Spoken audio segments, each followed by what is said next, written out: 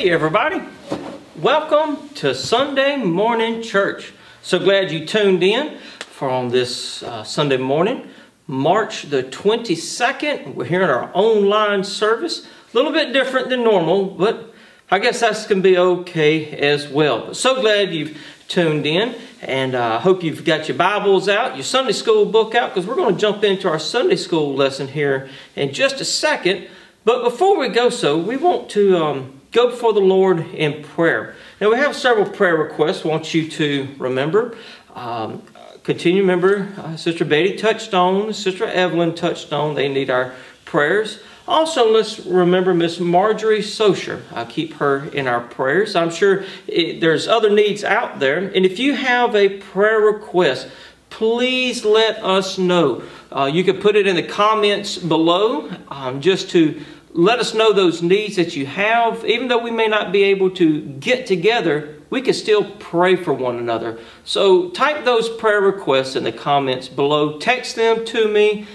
Send a message to the church, and that way we can let everybody know and we can still minister to one another. But let's go before the Lord with all these prayer requests and also ask Him to guide our moments that we're going to spend together with one another. Let's pray. Father, we come to you in the precious name of Jesus, giving you glory and honor.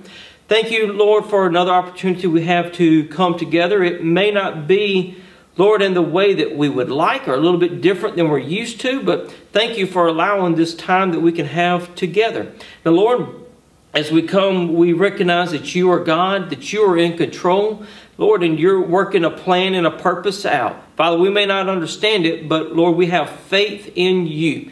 And God, we also present these prayer requests to you. Ask that you would move and minister accordingly. You see those that are hurting, those that are going through difficult situations, and Lord, and difficult times. God, your grace is sufficient. And I pray that you move and minister in only a way that you can. And God, I also ask that you would be with these spoken requests, these unspoken requests that we all may have, those things we hold in the depths of our heart. Move and minister in only a way that you can. Father, those prayer requests just being placed in the comments, Father, you know what they are. I ask that you would work in a special way. We love you. We need you. Father, we just come against this coronavirus, Father.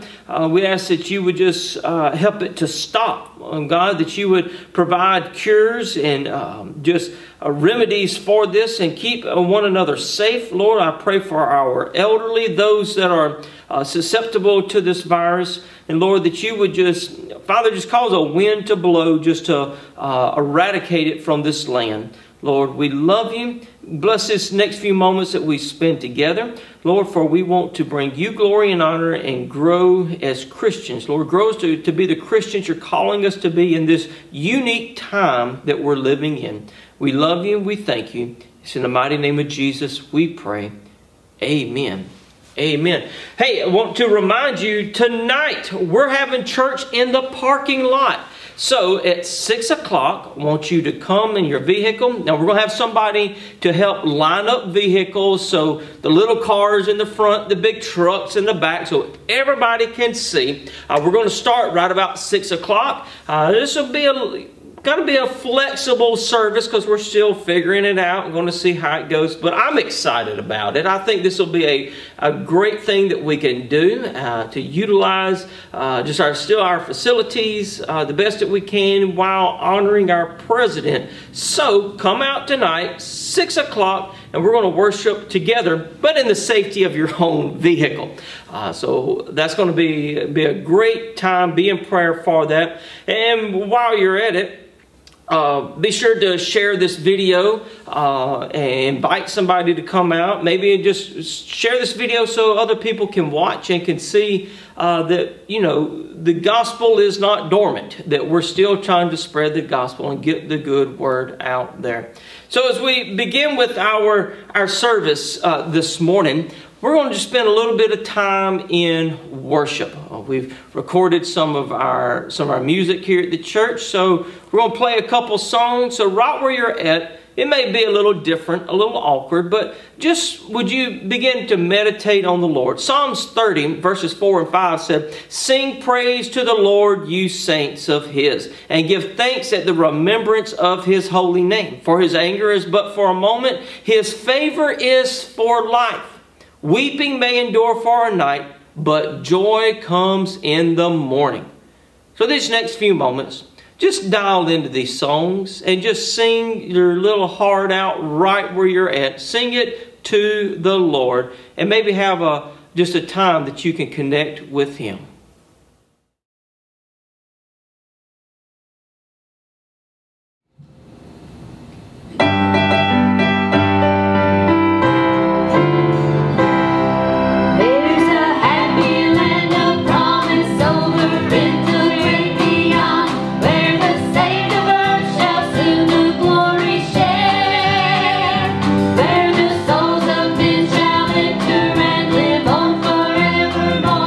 Every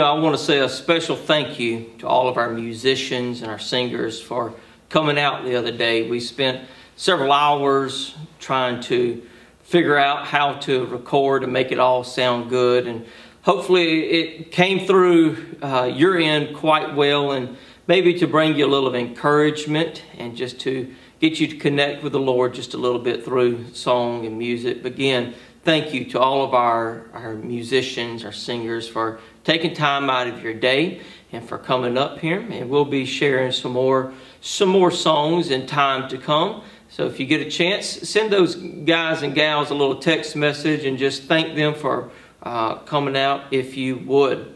All right, today we're going to dive right into our Sunday school lesson. I'm going to kind of teach, maybe preach a little bit this morning just to share with you. We're having our unit has been on the book of Daniel.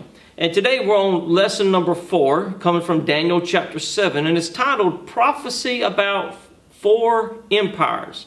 Christ's everlasting kingdom will triumph over all. We've seen how Daniel, how he is in exile, and from a young man up to an older man, to quite he's up in age. But what's amazing about Daniel is that how the Lord worked through him no matter what his age, where he was at, what was going on in life. Even though he was in a land surrounded by enemies, he wasn't in God's promised land, but he still held fast to the Word of God. He still sought after God, even when they would require his life, thinking they could execute him by throwing him into a den of lions at 80-something years old. Daniel still prayed. Daniel still sought after God, no matter what was going on around him. And that's really a great message for us today. Even though this virus has changed our way of life and how our nation is conducting business, how we're having to do church even, God is still God. He still has a plan, a purpose. He's working it out. We're citizens of His kingdom, so we're going to honor Him. And I believe He's going to put His hand about us. He's going to favor us and work.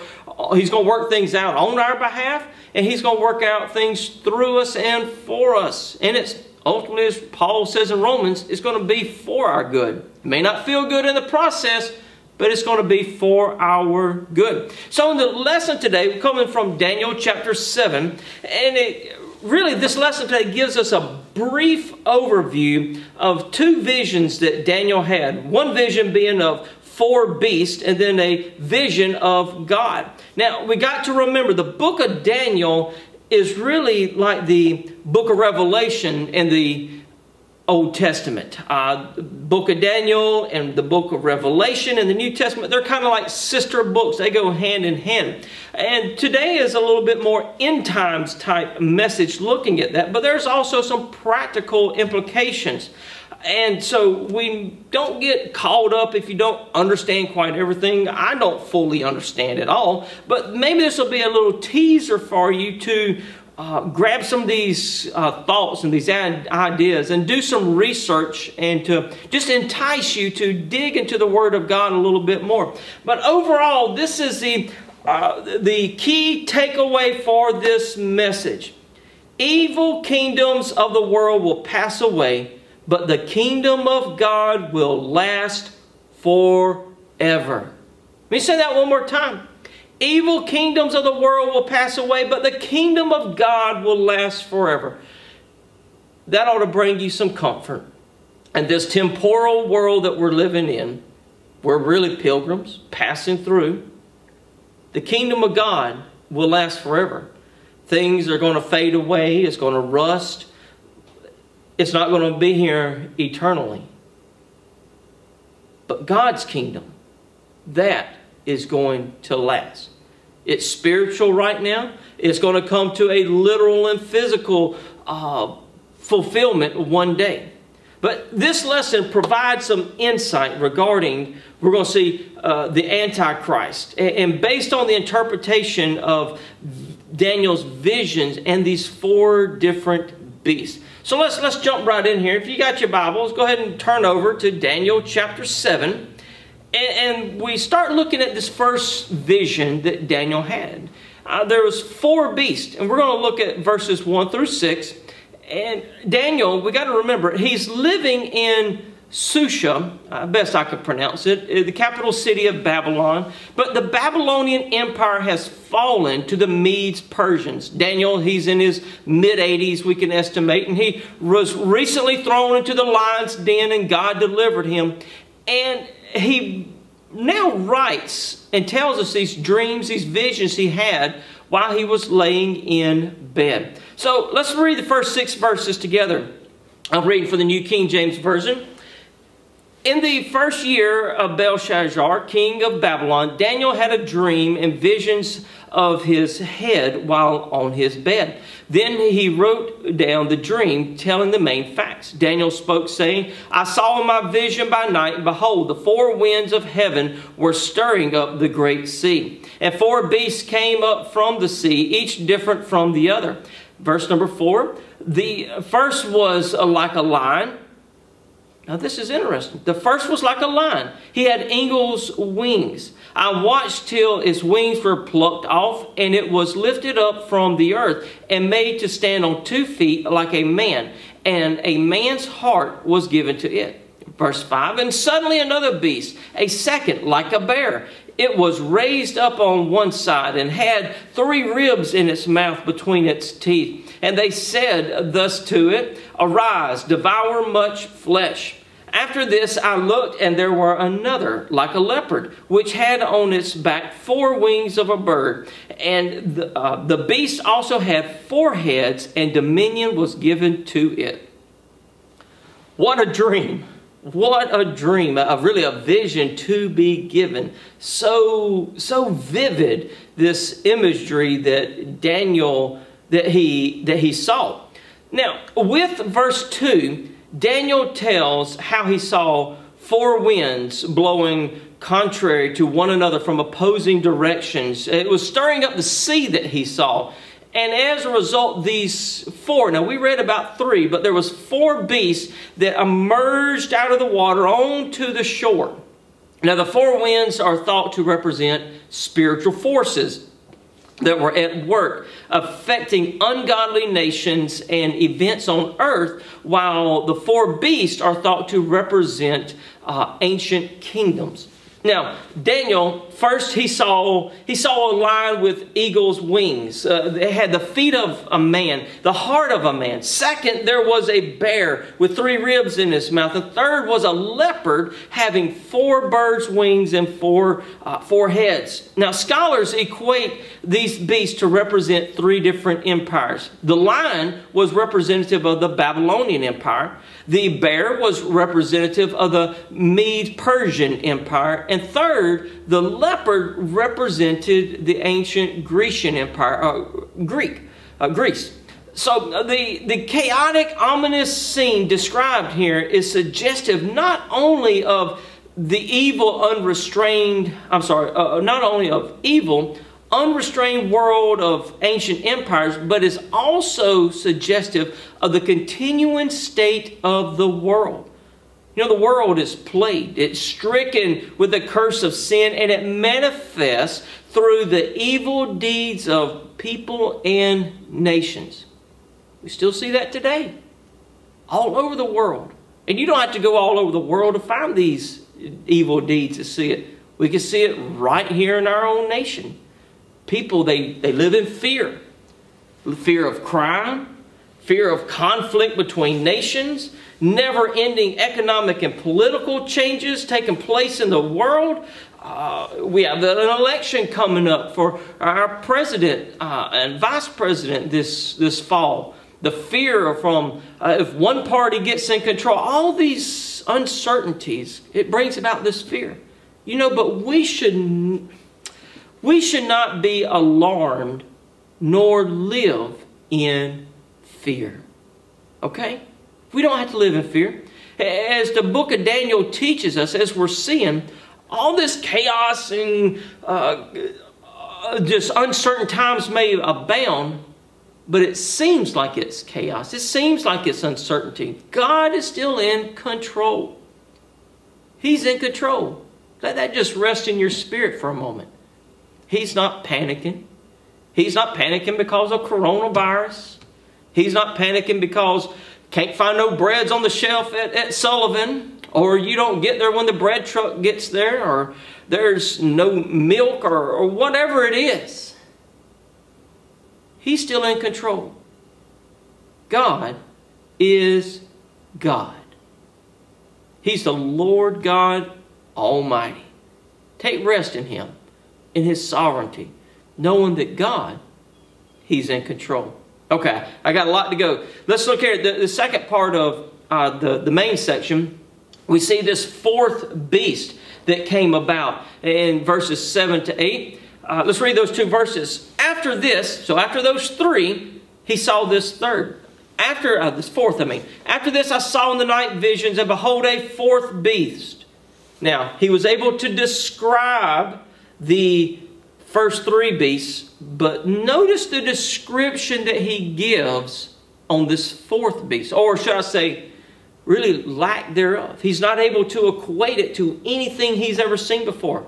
All right, after this I saw in the night visions, and behold, a fourth beast, dreadful and terrible, exceedingly strong. It had huge iron teeth. It was devouring, breaking in pieces, and trampling the residue with its feet. It was different from all the beasts that were before it, and it had, now listen, 10 horns. Verse number 8. I was considering the horns, and there was another horn, a little one, coming up from among them, before whom 3 of the first horns were plucked out by the root. And there in this horn were eyes like the eyes of a man, and a mouth speaking pompous words.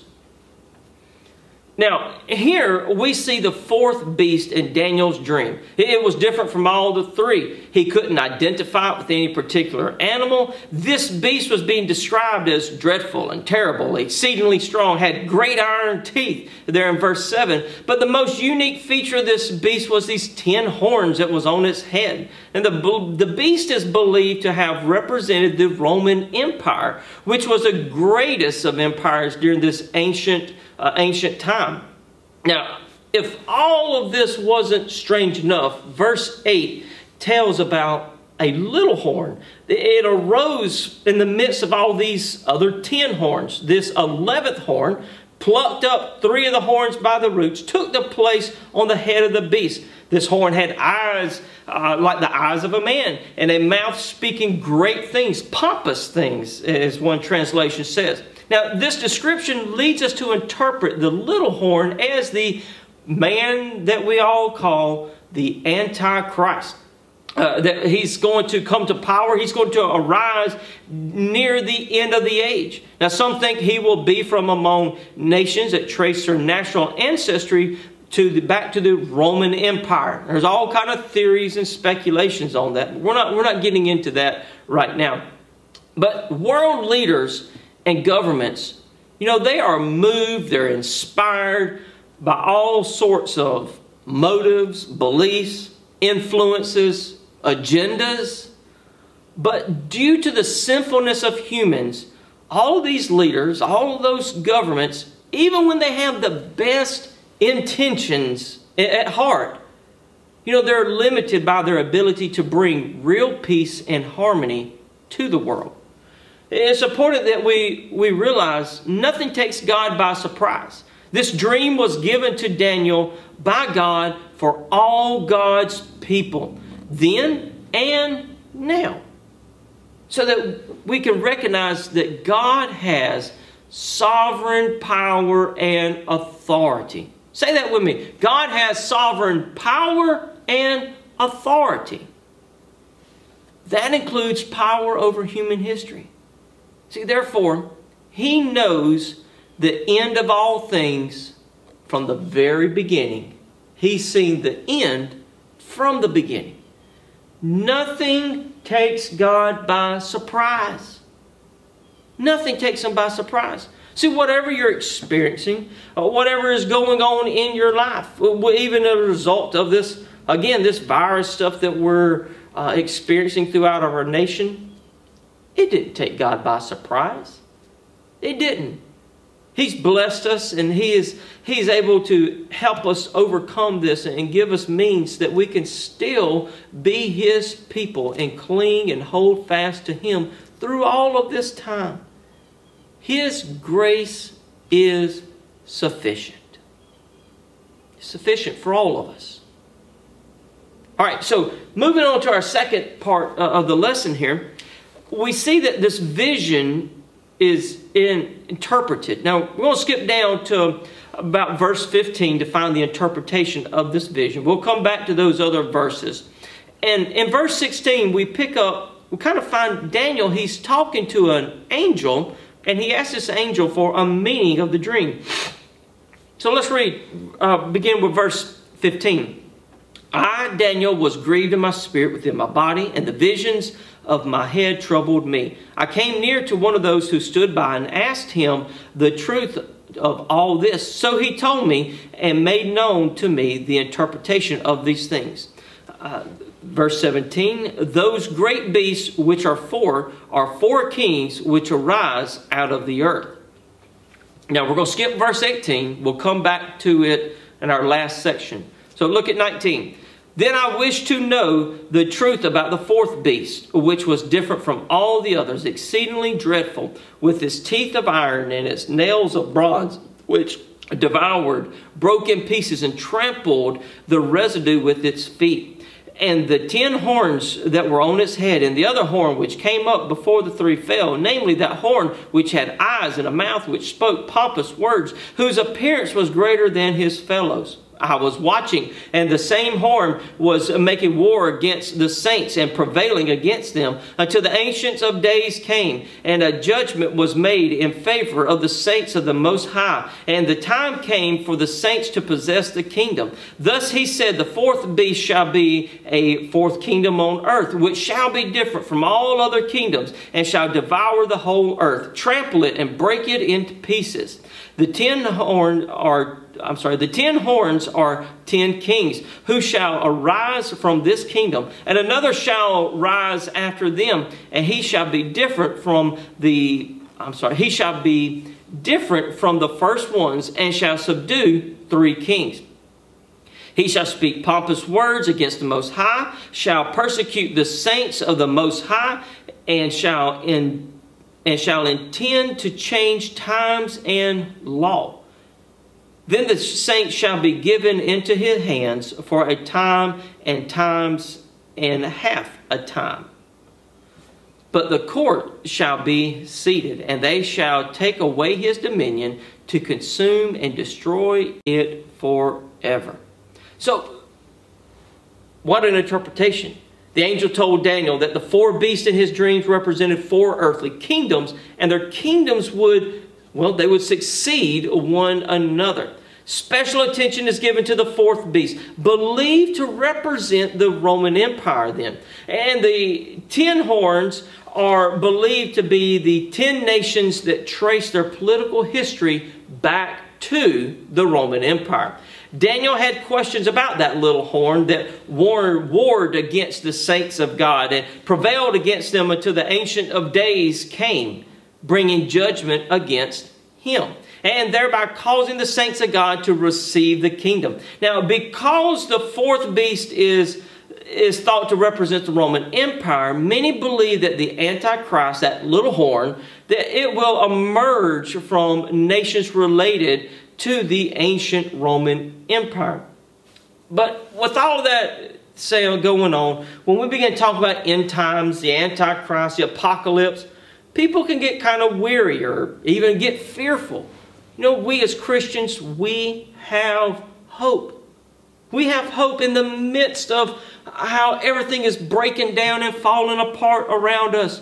We have a deep-rooted joy. It gives way to a hope because we know, as we started, this is temporal. This world is temporary. All right, guys? We're citizens of an eternal kingdom that will last forever. The kingdoms in Daniel's visions, they were earthly. They was temporary. They will end. Ultimately, all who are saved by Christ will live as citizens of God's kingdom forever. Look at verse 18. But the saints of the Most High shall receive the kingdom and possess the kingdom forever, even forever and ever. God has a plan and He's working it out, guys. Here it comes. Here's what we have to do. We need and we can trust in Him. It's just that simple, to trust in Him. Well, I say simple. It's easier said than done. But He gives us faith so that we can trust Him. The rule and power of the earth's kingdom will be given to, as in verse 27 says, the saints of the Most High. His kingdom is an everlasting kingdom, and all dominions shall serve and obey Him. Reminds us of Revelations 11 and 15 that says, the kingdoms of this world has become the kingdom of our Lord and of His Christ. And He shall reign forever and ever. Amen.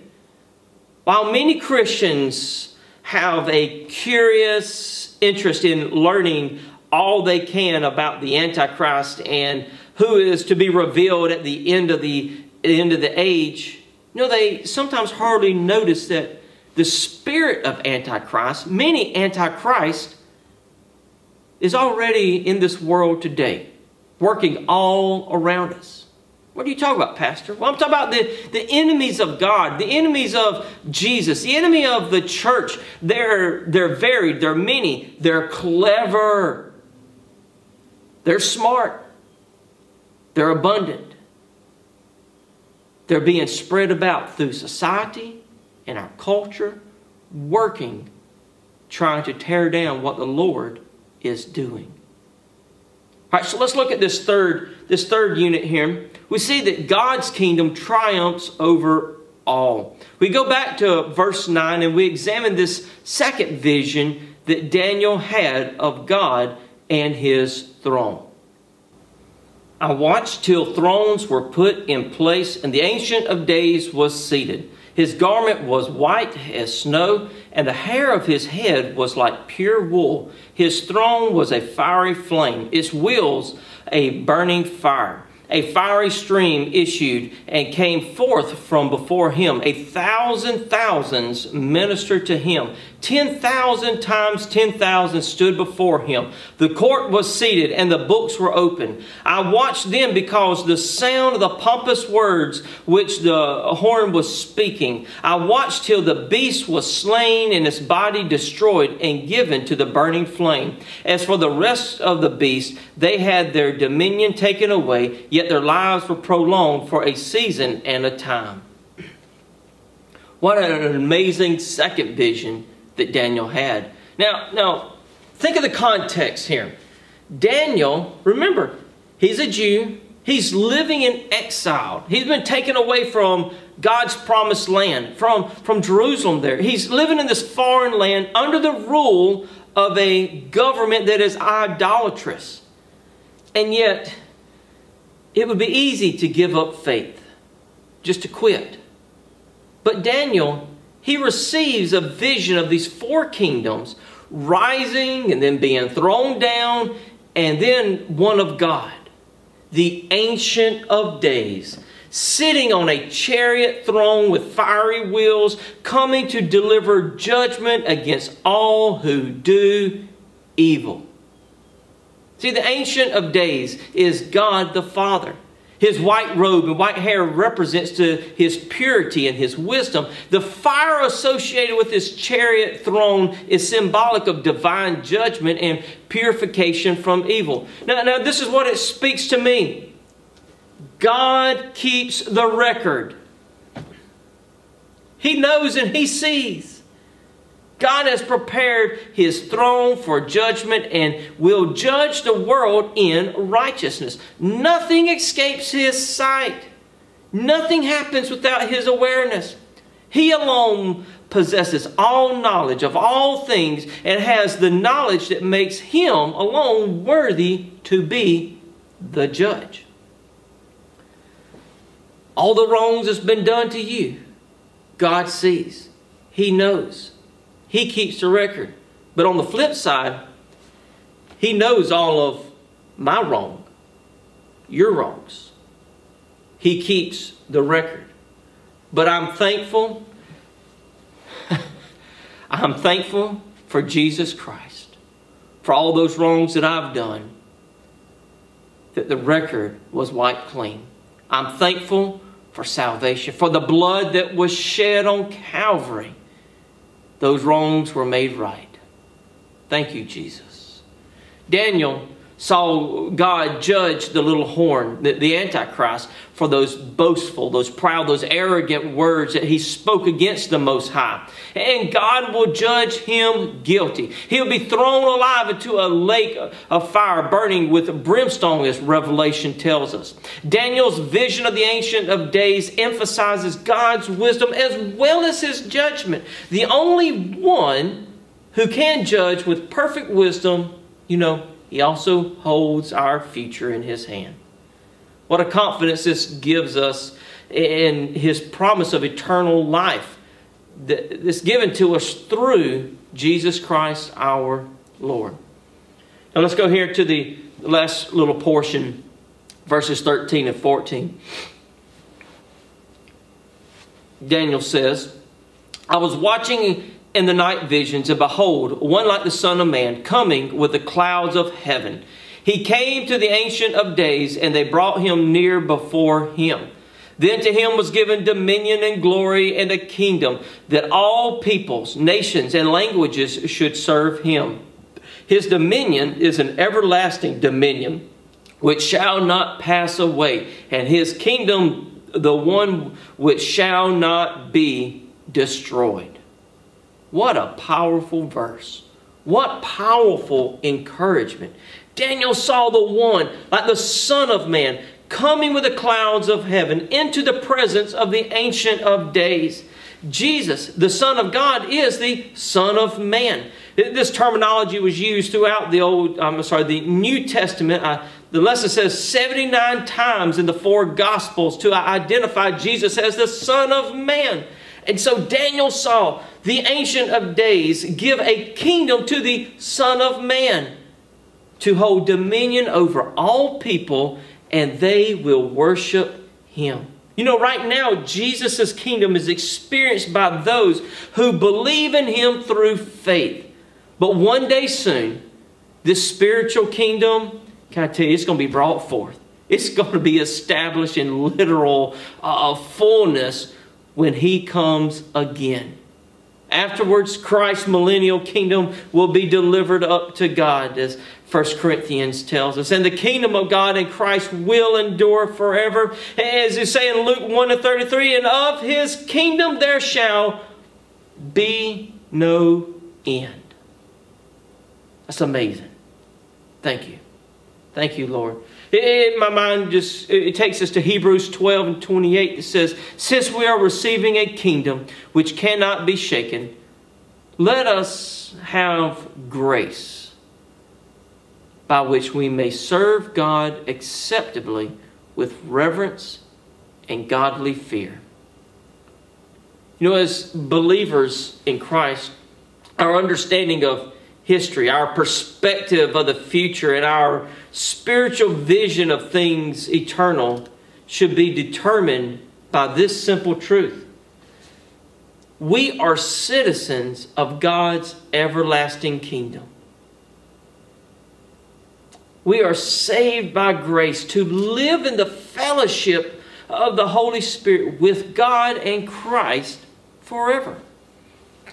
Our lesson, it closed with this wonderful little paragraph. It says, as followers of Jesus Christ, we must never lose sight of who it is we follow. Jesus was infinitely more than a Jewish sage or rabbi.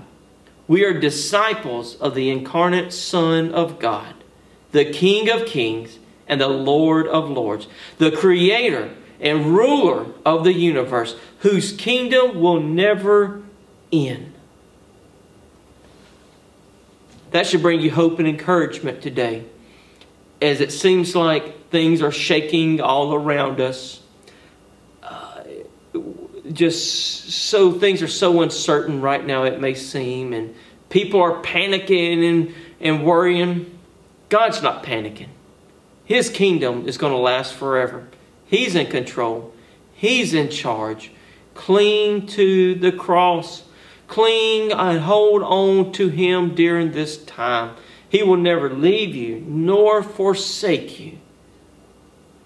When Jesus is in your heart, your mind's made up, we are citizens of God's everlasting kingdom. Let's pray. Father, thank you, Lord, that you are in control, that you've made a way when there seems to be no way. Lord, that we can come and have such a relationship with you. Lord, that all this stuff around us that may be crumbling and we don't understand what's happening. People are given into fear and rumors are abounding that bring about fear and make us just panic, Lord. Father, I don't have to believe, Lord, some of these things because I know you are in control. Lord, I'm choosing to believe you, that you have your hands about us. We are your people. And God, if you bring us to face some of these things, Lord, I get to face it with you at my side. We don't have to go through these things by ourselves. Lord, guide us and direct us and help us just to reflect you. Thank you that in a temporary world, your kingdom is forever. We love you and we honor you. And it's in Jesus' mighty name we pray. Amen. Amen. Amen. Before we dismiss, just want to remind you one more time, tonight, 6 o'clock, we have our parking lot service. We're going to have music, preaching. We're going to be able to pray. We'll have our ushers. Our ushers will be like car hops to go from car to car, I guess. But we'll have people to help park vehicles and get you lined up. So please just come and go ahead and be in a prayerful state and ask God to guide and direct our service. And we're going to have just a great time fellowshipping with the Lord. So 6 o'clock out in the parking lot. And I know we're going to have to watch the weather and the rain. If it's, we may have to make a little bit of changes. But you know what? This is just a fluid situation we're in. And we're going to adapt and change and just go with the flow, I guess to say. We're not going to be scared or we're not going to panic because God, His kingdom's forever. He's on the throne and He's going to bring His will to pass. Let's be sensitive to Him. God bless you. We love you guys. And remember, keep on keeping on. Keep up the good fight of faith and just trust and believe. See you at 6 o'clock tonight.